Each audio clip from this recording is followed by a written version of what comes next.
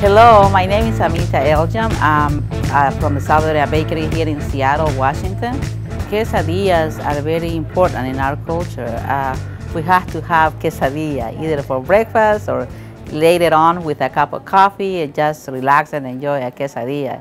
It is just very nice, very good. At the beginning, people wanted a quesadilla thinking it was the other kind of quesadilla. But no, this is a different, this is a pastry, a muffin that you can enjoy anytime during the day. The way we make our quesadilla is that we use rice flour, 50%. We use wheat flour, 3 different kind of cheeses, sour cream, eggs, sugar, and some other little flavors. Then we mix all the ingredients together.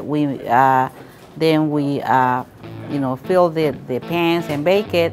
We do some sesame seeds on top, and they're delicious.